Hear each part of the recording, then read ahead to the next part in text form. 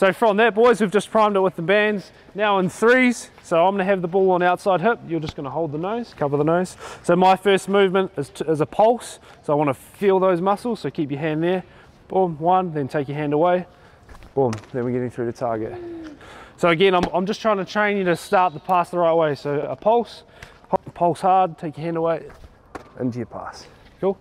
Find a three, do 3 reps, both hands. Bring up the intensity, throw some bullets. Good boys, nice.